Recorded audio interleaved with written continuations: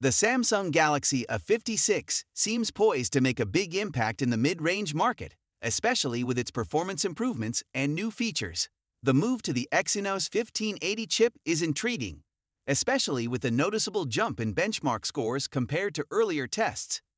The single-core score of 1,353 and multi-core score of 3,847 are promising for a mid-range device, suggesting it will offer solid performance for everyday tasks and even more demanding applications. Running on Android 15 out of the box is another big plus for the Galaxy A56, as this gives users access to the latest software features and optimizations right from the start. Coupled with One UI 7.0, it seems like Samsung is gearing up to provide a smooth and modern user experience.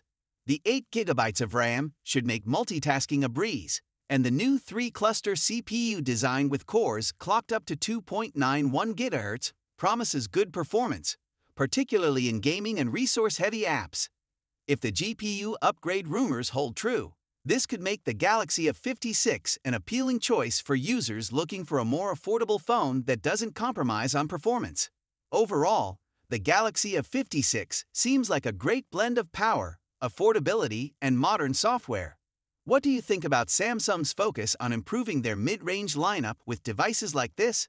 Would you consider upgrading to the Galaxy A56 based on these specs? Let me know your thoughts in the comments.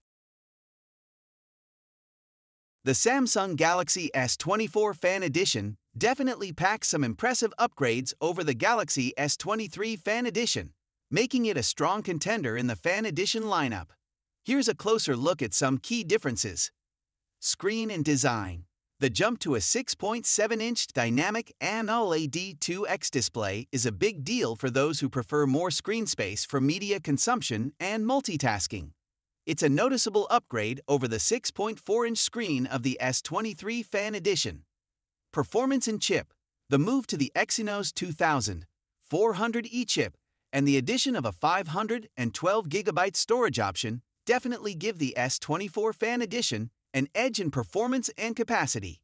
This is especially important for power users who need more storage and processing power for demanding tasks like gaming or video editing. Battery.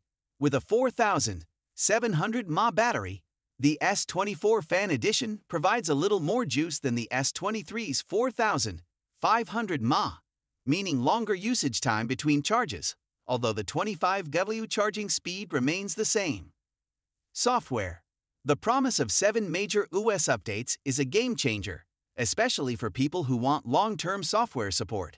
The S23 Fan Edition still holds up well, but with only 4 OS updates, it's a significant difference for future-proofing. Camera. While both phones share similar camera hardware, the introduction of the Pro Visual Engine in the S24 Fan Edition and the ability to shoot 8K video at 30 fps make it stand out for photography and videography enthusiasts. The price difference between the two models may be small, but the enhanced display, performance, and extended software support of the S24 Fan Edition make it a worthwhile investment if you're looking for a phone that will stay current for years. Which one to choose? If you're after longer software support, a bigger screen, and better camera features, the S24 Fan Edition is clearly the better option. However, if you're more budget-conscious and don't need the latest upgrades, the S23 Fan Edition still offers great value. What do you prioritize, performance or price? Let me know in the comments.